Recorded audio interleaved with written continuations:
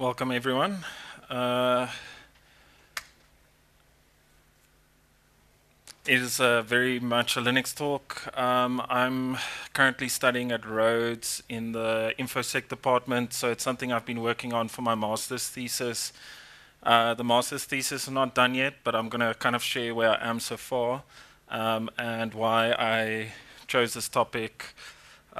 So hope you all follow. It's going to be a bit more introductory than really deep diving, but let's see how it goes. Who am I? A little bit of everything. Most recently, built an InsureTech app. Like I said, doing ComSci and info security. B-sides Cape Town, a WASP. So more from the Cape Town side, but I usually come up for PyCon this time of the year. Twitter and the rest.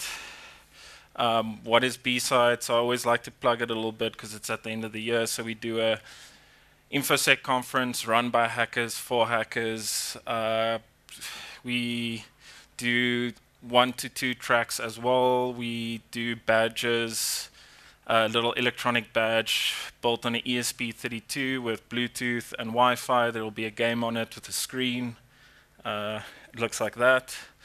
That's one of the tickets that we have, is to actually get the badge, and then we'll have a prize at the end of the day for whoever gets the highest score. We're a bunch of guys from Cape Town who just enjoy cybersecurity a lot and just get together to do a bunch of fun things on the day, and it's like our hackers summer camp every year.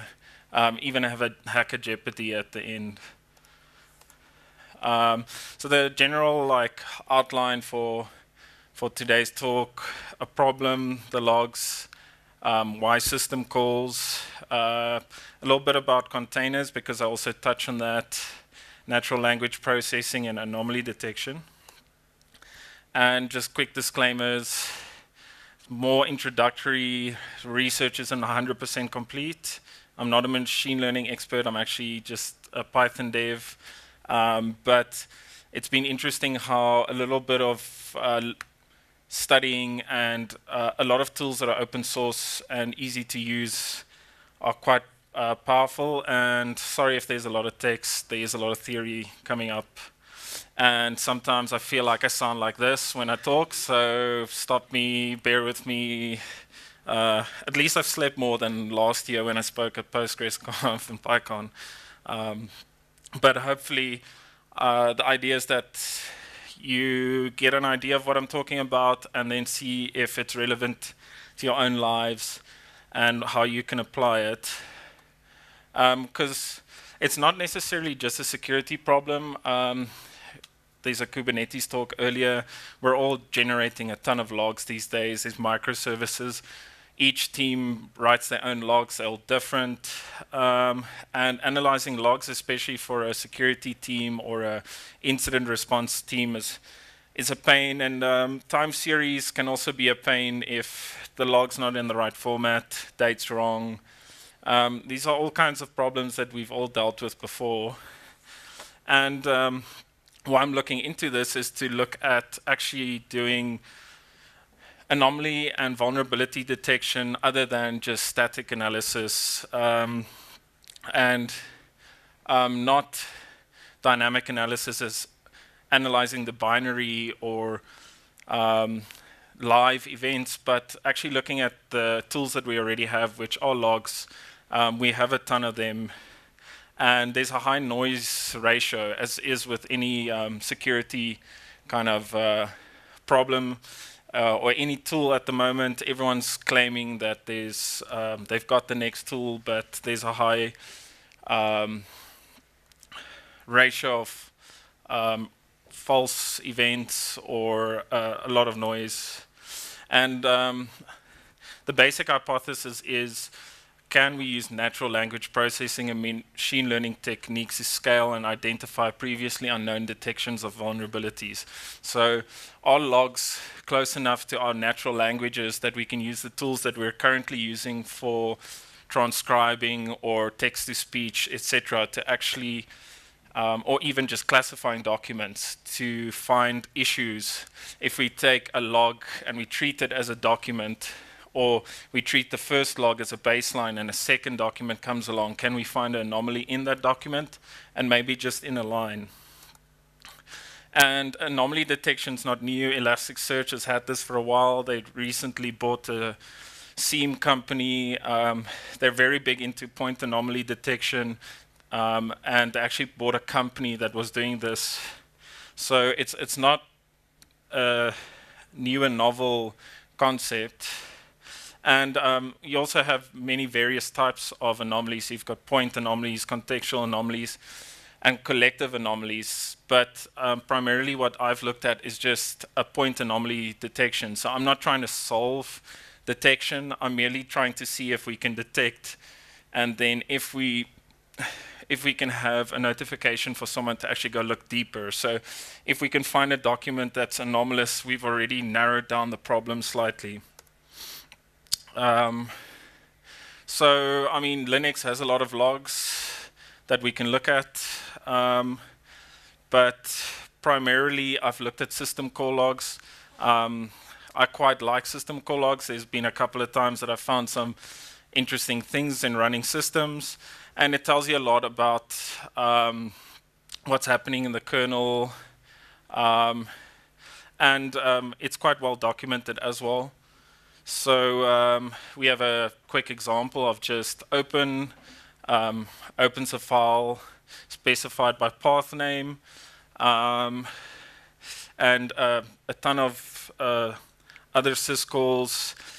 For this research, I focus mainly on Linux. I mean, we've got BSD and Windows. They all have their own syscalls. I'm not looking at anything as crazy as SmartOS doing Linux branded zones or anything as crazy as that, and mostly on x86 so that I know which syscalls that I'm working with, and because of my own machine, I'm mostly focusing on newer syscalls in the kernel and whatever is backwards compatible. And just an example of a syscall without the date, of course, but right off the bat, you can see that there is some human language there. It's written by a human being, so we should be able to read it.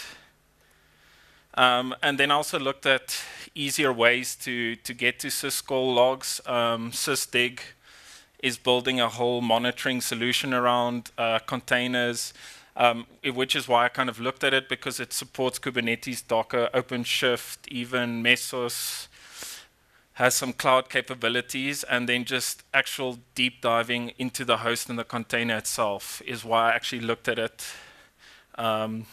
Because instead of having to find the process IDs, sysdig actually allows you to specify the container name or the image name, and it knows exactly where to go look for it. It does install a kernel module, which is a pain, which unfortunately that demo is not going to work, thanks to secure boot and some other things on the new laptop.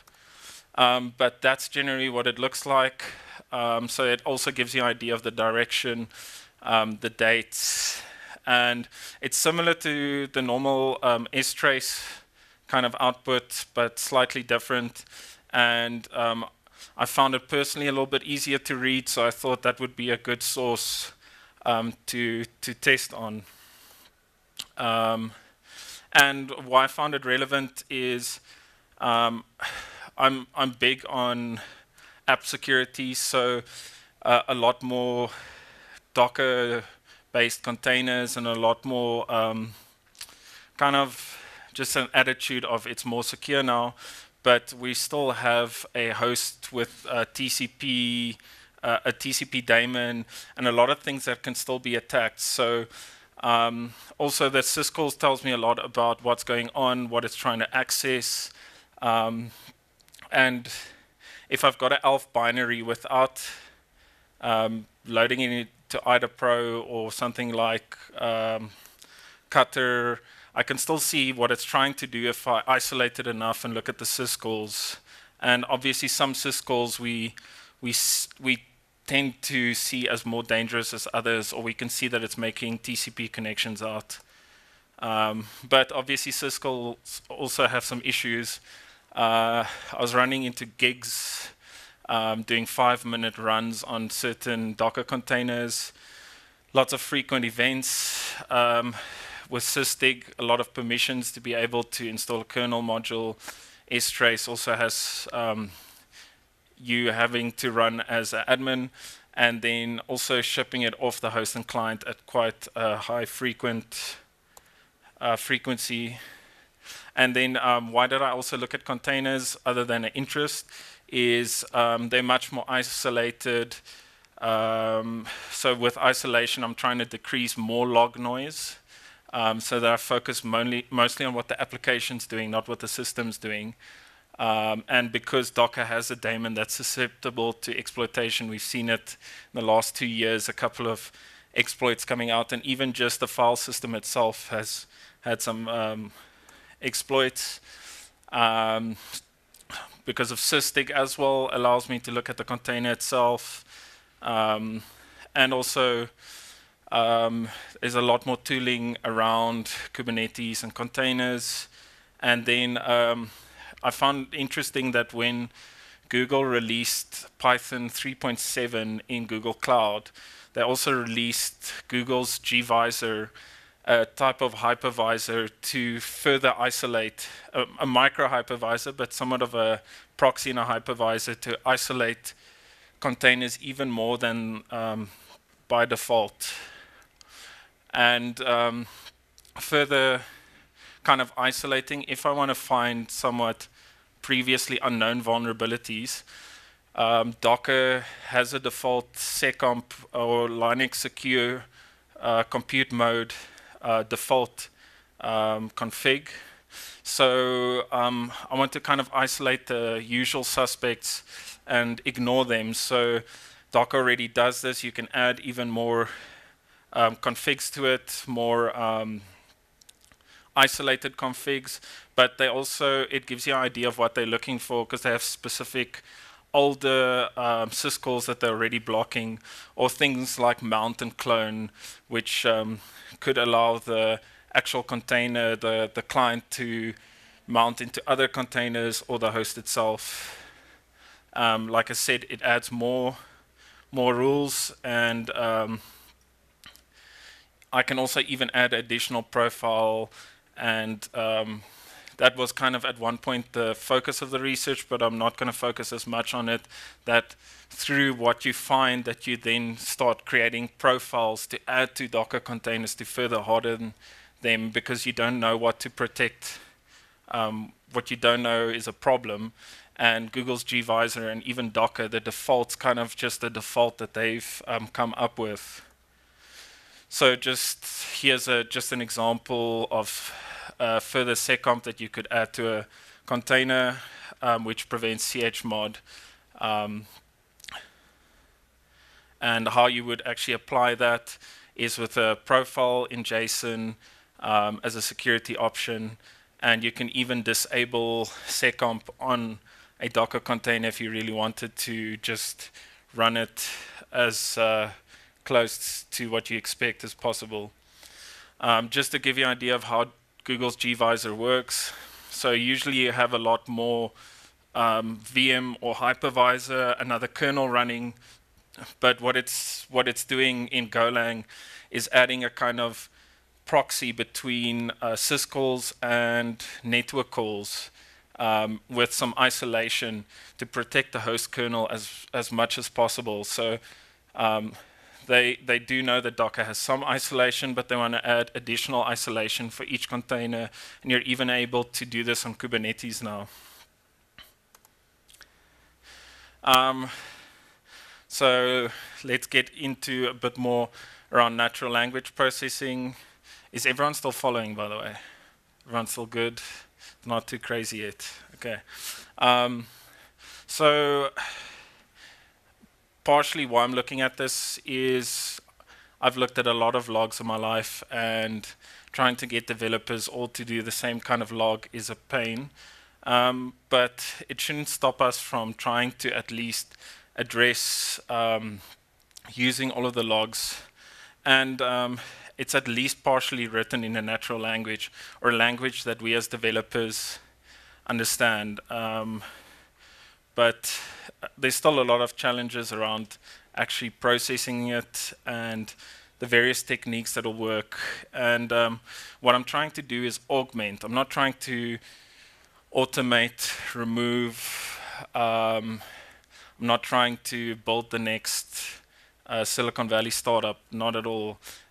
We merely want to augment our existing ways of analyzing logs. So if grep still works for you, that's an excellent tool. And if you're able to identify something, you pass it to grep, and you're able to further analyze much more fine-grained. And to visually kind of just explain what we're trying to do is we're aware of kind of a baseline. We can run a basic container that we've seen before, that we know we've secured, and we can transform it into some kind of, or the logs that we've got from the baseline, we can transform into something numeric, which we can then put in a model, and we can use the model through training and testing to then give it some new data, some new log lines, some new documents, and we can look for anomalies within that specific document. Because if we look at any kind of syscall log, there's a lot of repetition, there's a lot of normal, a lot of noise already. So I'm not too interested in the usual allocation of memory as something starts up. Maybe I'm more interested maybe in these couple of lines where it's accessing the network, it's trying to open files or check if files are there, and as our baselines also change, we can add them and then further detect new anomalies that we might find, and then report on it and act. And so what we want to do is tokenize the logs from a human number into something. I'm trying to be as simplified as possible, because I'm not sure how far the audience's knowledge might be. But let's use, for instance, a way of just looking at the count of something. So we've got 2 sentences, and that is how we would actually represent the occurrences of it, just so that we have some kind of matrix that we can actually do work on. And I looked at a lot of different tokenization methods, because as we already know, different logs have different formats, might use white spaces, pipes. It can be all over the place. So the first kind of tokenization, it's easy to use, is just looking at white spaces. So here we at least have something where the white spaces are used properly, so we can tokenize each section, and we're able to see that this is a syslog kind of log, that we are able to see the date, and telnet, call, root. It works fairly well, but it might not work well in every situation. If the log format's not followed every time, it might fall apart. We look at a tree bank tokenizer, which was an interesting one, because they actually use, if I remember correctly, they used words coming from newspapers, and it's quite accurate as well. You can see it does get the date quite well. Telnet, call, gets root. So you can go down quite a long path of looking at many different tokenizers. One that I looked at was actually just hashing each occurrence, because it was quite a fast and somewhat efficient one sometimes. The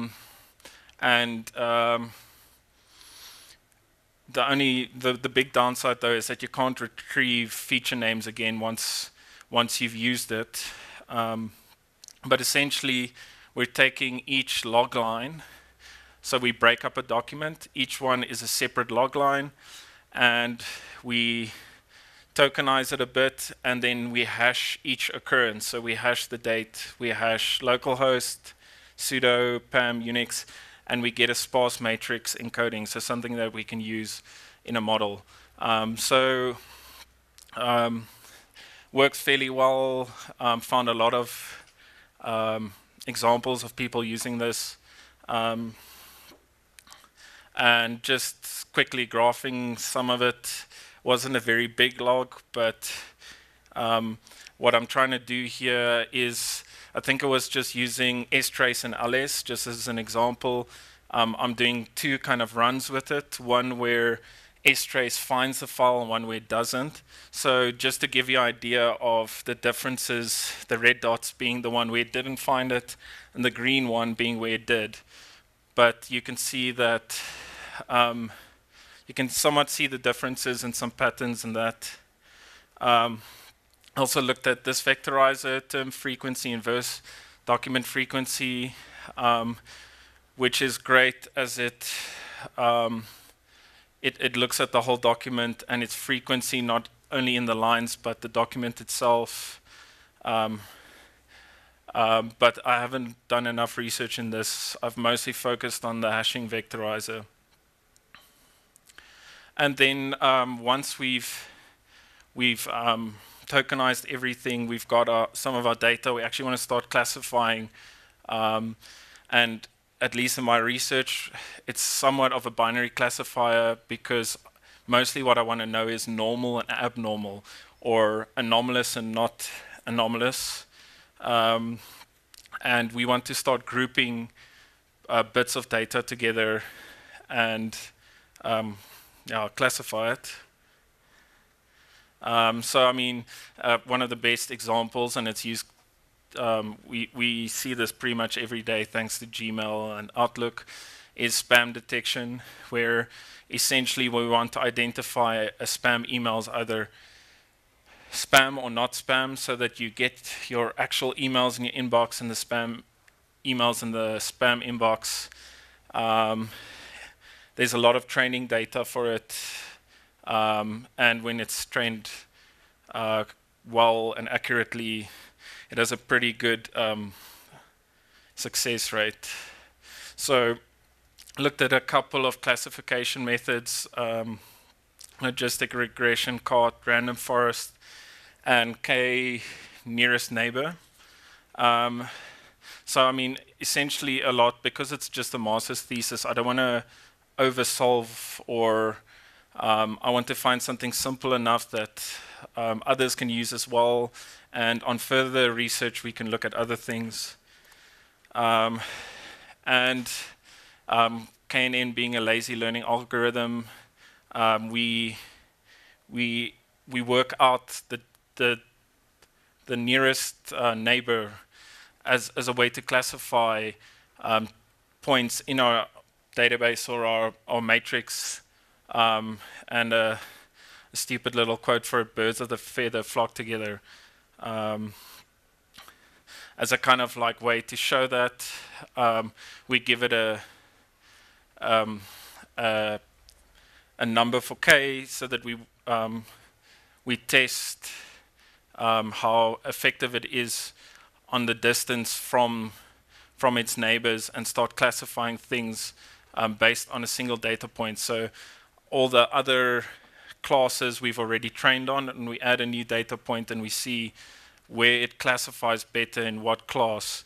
And it stores the entire data set, and it's easy to do because you're not doing a lot of training, and it's kind of a just-in-time calculation. So I want to keep it simple. I want something that people can actually implement, and if it's something where we're doing a lot of logs, and we want to be able to implement it easy and it works fast. So an example of this, we take another log line and we've tokenized it, and we work out the vector for its neighbors to classify it. And just to maybe reiterate this point, a lot of this research is not just in security anomaly detection, but in your CI pipelines, errors, crashes, any kind of log where we're trying to find just something that's completely not expected based on a baseline that we've had before. So you add a new feature into your software, it crashes, and you're able to see in the logs that it's so different to the rest. Just another example of something I ran to look at how it worked. And then I've started looking at this, but I haven't done quite enough on it, is to actually use a random forest as a classifier. It's in some cases it's quite effective, and you try and work out points around it to classify it. K-NN is just much simpler at the time for me to implement, where I want to look at this further, as it's quite good in anomaly detection specifically. And yeah, so obviously a focus on Linux logs, microservice world, and it's the kind of the things that I'm interested in. So once I started looking at how to actually process the logs, I actually started looking at sources of data to use. So I can easily get a Ubuntu to run as kind of a baseline or an application on it, but then I also need anomalous behavior. So I started looking at VirusTotal has a academic access to everything they found between 2017 and 2019, and there's a lot of Windows stuff in there as well, and just started focusing on the ELF binaries, and still there's thousands of examples, and then further started narrowing it down to x86 systems. There was a lot of ARM-based stuff like Mariah, and even things you wouldn't expect at all. To use an example, one of those in it, the Mariah botnet. So to look at, it wouldn't be specific to this research, it's just an interesting example because it was targeting IoT devices and creating a DDoS botnet. And let's see, I'm hoping that things won't go too badly, but on a new machine.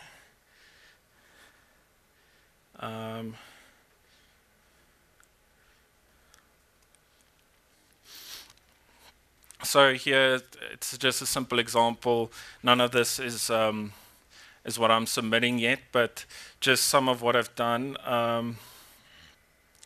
Here I've run, so maybe just to talk about kind of the architecture or the setup that I did, the testing system. So I've used KVM with Kimu just to virtualize a host, and using KVM to try and get around the classic things that malware looks for, because Mariah and all of the ELF binaries are some kind of malware. They usually look for things that VirtualBox and VMware leaves, kind of metadata or naming conventions for their networking devices, their CPUs and stuff like that. So I've used KVM and Kimu. Then inside of the VM, I've then installed just the Docker daemon with Google's gvisor. And Google's gvisor is, they call it a no configuration setup. You just add it in a config, allowing the Docker daemon to start it, and it swaps out the runsc, and you have to just pass it in as a flag when you run the Docker container. So then I started out just by running a basic Ubuntu, the Docker standard Ubuntu. Just run that for a couple of minutes and then store the sysdig syscall log. Then I took an example, can't remember exactly which malware it was, but a malware that did a couple of networking and a lot of messing with the file system. Also ran that for the exact same time, and then used those two bits of data And then, so yeah, mostly the key in the KVM was to isolate my own system a little bit. I'm using some of the samples that won't do too much damage, so I'm able to check in VirusTotal what they do. So here's some of the results, some of the actual syscall logs that I got back, and then just doing a little bit of cleanup on the data, just to remove some of the log that I wasn't using at the time. And then I start using the hashing vectorizer. So this being a 16 gig machine, the logs were massive, so I actually started just using a part of the document, up to 10,000 lines of each document for this one. When I do the full logs, I'm spinning up EC2 instances so that I have more memory to run them with. But like I said before, the hashing vectorizers keeping is actually quite memory intensive.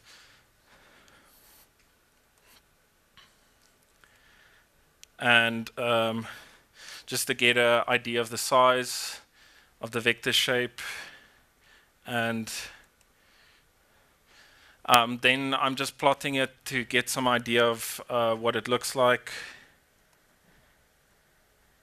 And the green obviously being the baseline. I'd further clean it up in my research, but you can see the kind of differences in between in the red.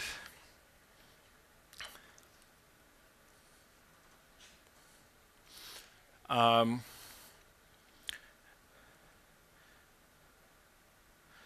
then we start looking at actual the classifying everything with the k-nearest algorithm. Just looking, taking the file data of the malware and then comparing it to the baseline, and then starting to change the kn number and seeing what we get, and trying to kind of train and change the classification. And I mean, so far most of it hasn't needed a massive machine, but we're able to just start classifying things. And in the further research, then I'd start pulling out specific examples. I'm looking at not just malware, but actual just exploits, running just them, comparing it to baselines.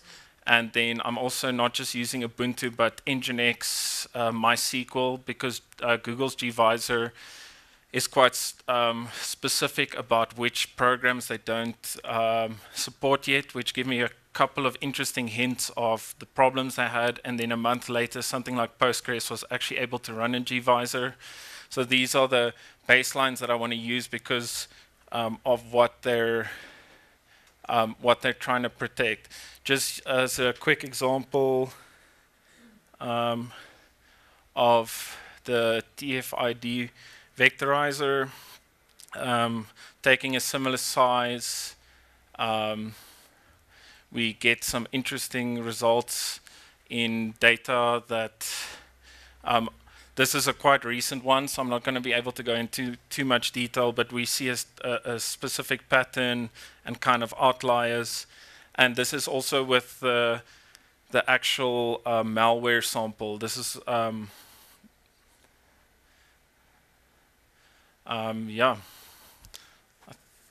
might be going too fast. So how much time do I have left? 5 minutes. Okay. Questions? So, I mean, I'm trying to do this somewhat introductory. Next year, I'd like to come back and actually give proper results of how far I got with this. And then I actually want to take it further than just security and syscall logs, and kind of because I've found Apache, not Apache. I found some projects, open source projects, that started looking at things like Kubernetes and other projects' logs, but they were quite structured logs, logs that we already knew the structure would always be the same, and processing them with machine learning and giving reports. So the idea being that I want to start improving this to the point where I'm able to throw any unstructured log into it and pull out anomalies, and then with further human analysis look at misses or false positives, and then enabling the ability to then go to a specific service or a document and then further investigate. Hi. Hi. Do you not think that by going down to individual tokens, you're over-granularizing? I've had quite a lot of success by using phrases as regexes and then searching files for that.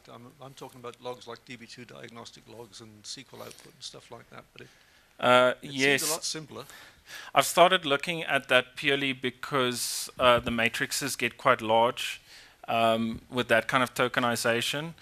I haven't looked into it far enough, but I want to start breaking up on date and specific commands and then arguments afterwards, because the command itself can tell you a lot, and then the arguments, especially if you're looking at Docker, the kinds of exploits recently on the TCP daemon and the file system, it's very specifically crafted exploits. So I should be able to get something from that. But this is kind of, like I said, it's not the full research yet. It's kind of just the first proof of concept so that I can write the thesis and then continue to more granular tokenization. I'm trying to use things that would be applicable to more than just syscall logs, but if I make it more granular to syscall logs, I'd probably break it down to date, time, which gives me the ability to look at it in time series as well, and then command and the actual arguments itself. And then what sysdig also enables.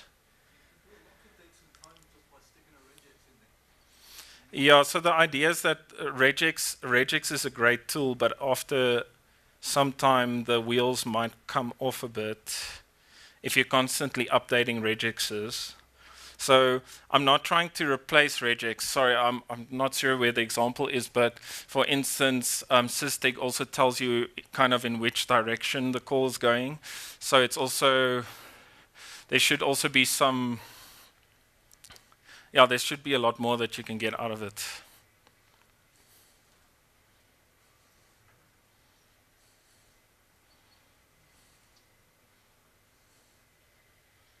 But I'm definitely not trying to replace regexes or even Elasticsearch. So I've worked with Elasticsearch quite a lot, and I'm trying to get my hands on some data to use their SIEM and just their anomaly detection.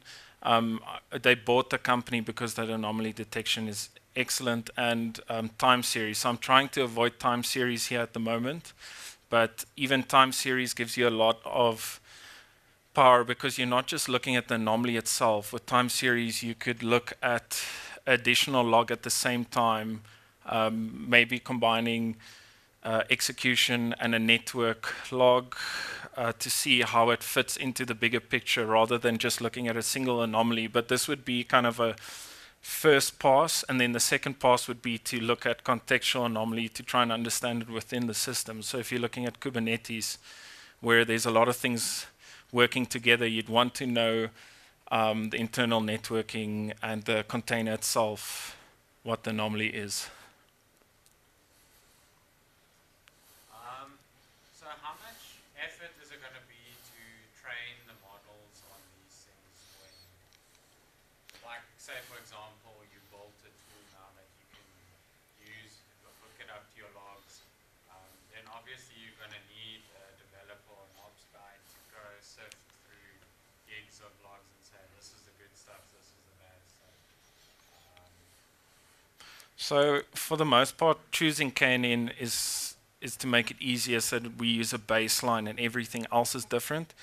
But I've started, and it's a really long process to actually go through a really big log and mark each one as safe or unsafe to train another model. But the idea is to make it as simple as possible, at least for this version of the research. If I'd go further on more studies, I'd do it more complex. But a lot of the existing stuff, you need some kind of baseline and examples, train the model. And unfortunately, the problem with the baseline is the more it changes, the system changes, more changes. Because remember, there's positive changes as well, right? We're developers, we add things, we make mistakes. So now you're flagging those as anomalies as well. So it's not a silver bullet, but... Sorry, just a thought. If you're looking at, for example, an anomaly caused by someone breaking into your system, it might be possible to get a safe example log, very basic one, just by turning off your networking and taking that log and marking the entire thing as safe. Then, of course, any form of networking will not be marked, so you'd have to go through your networking things and do that manually, but then it at least manually, it automatically handles anything that's not networking. It's possible. Just try and repeat that again. So wait, you want to mark anything new as anomalous? No, what I'm saying is you start with a system with the networking turned off. Yes. You know there's nobody breaking in because there's no networking. Okay? So you mark that entire log as safe. And new things, if you just do that, then anything with a networking would be marked anomalous, basically. You would have to go then through a secondary process where you take the networking stuff, you say these networking things are safe, these networking things are unsafe, but you've got everything that's not networking done much more quickly. That's possible, but it's hard to think of a thing that's not using the network. So if we look at, let's say, Elasticsearch in a container, the first thing it does, if it's not in a single node mode, is to look for any other node being around it. So I'd have to look into that, but I think it not being able to find the others would then cause anomalies in future. It would change things dramatically, but things like when it opens a file and looks at a file and all of that would all be automatically marked safe. So you just filter all those out and then manually handle the remaining things. That's a possibility.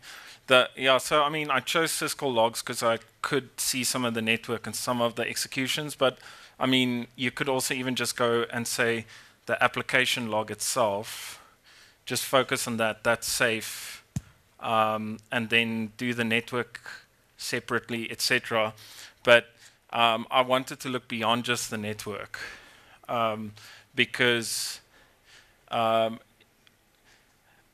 initial research was also to look at problems that developers would create, vulnerabilities of code changes coming in. So there's not necessarily an initial network call coming in causing the problem. So that would have made it much harder to detect because you're not looking for the network first. But I get what you're saying. We were talking about this at DC 2711 this weekend, is that medical devices don't actually store execution logs at all. The only thing that you could have is configuration logs, the patient's data, and then the actual network around it.